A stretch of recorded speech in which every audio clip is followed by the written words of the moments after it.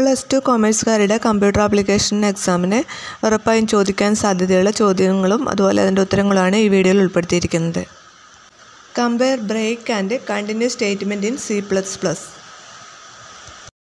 Break സ്വിച്ചിൽ നിന്നും ലൂപ്പിൽ നിന്നും പുറത്തേക്ക് പോകുന്നതിനുള്ള സ്റ്റേറ്റ്മെൻറ്റാണ്. കണ്ടിന്യൂ ലൂപ്പിൻ്റെ അടുത്ത ഇറ്റർനലേഷനിലേക്ക് പോകുന്നതിനായി ഉപയോഗിക്കുന്നു. അടുത്ത ചോദ്യം, ഡിഫൈൻ ആൻ അറേ. അറേ എന്തെന്ന് നിർവചിക്കുക. Array is collection of elements of same data type stored in a continuous memory under a common name.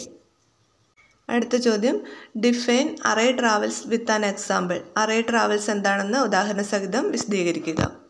അടുത്ത ഉറപ്പായും ചോദിക്കുന്ന ഒരു ചോദ്യമാണ് define modular programming. Modular programming എന്താണെന്ന് ഡിഫൈൻ ചെയ്യുക. മോഡുലർ പ്രോഗ്രാം എന്താണെന്ന് പഠിക്കുക, അതുപോലെ അതിൻ്റെ മെറിറ്റ്സും ഡിമെറിറ്റ്സും ഇത് രണ്ടും പഠിച്ചു വയ്ക്കുക. മെറിറ്റ്സ് ആണ് കൂടുതലായിട്ടും ചോദിച്ചു കണ്ടിട്ടുള്ളത്. മോഡുലർ പ്രോഗ്രാമിംഗ് ഡിഫൈൻ ചെയ്യാനും അതുപോലെ അതിൻ്റെ മെറിറ്റ്സ് എഴുതാനുമാണ് ഇതിനു മുമ്പ് ചോദിച്ചു കണ്ടിട്ടുള്ളത്. മോഡുലർ പ്രോഗ്രാമിൻ്റെ മെറിറ്റ്സ് എന്ന് പറയുന്നത് reduces the size of the programme, less chance of error occurrence.